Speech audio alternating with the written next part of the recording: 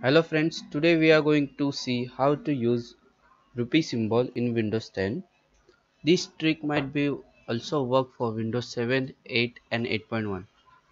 So let's start. First find region and language setting. You can find by clicking this right side corner date and time. In date and time setting,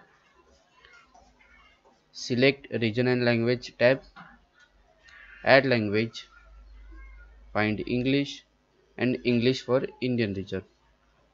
This option is disabled for me because I have already installed.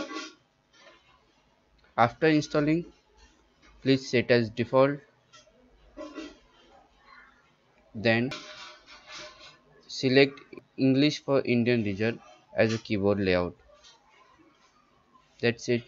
Let's try this.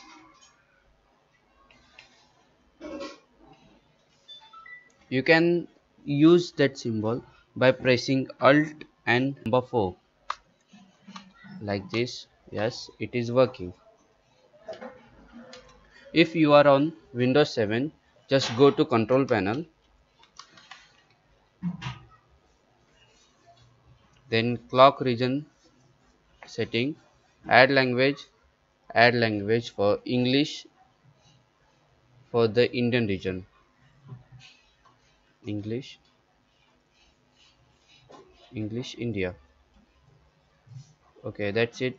Just select that after installing and done. Thank you for watching video. Have a good day.